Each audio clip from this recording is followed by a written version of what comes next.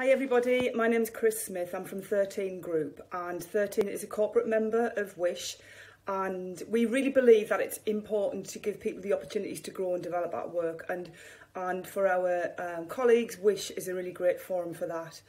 I remember going to the first meeting and was completely struck by the positivity and the enthusiasm in the room, and I remember going back to work saying to my chief exec, we've got to be part of this, and he just said go for it.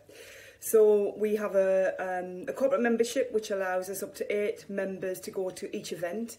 We're always oversubscribed for that because I think our colleagues really recognise that the events are pertinent to them, they're about them, they're helping them to grow and develop.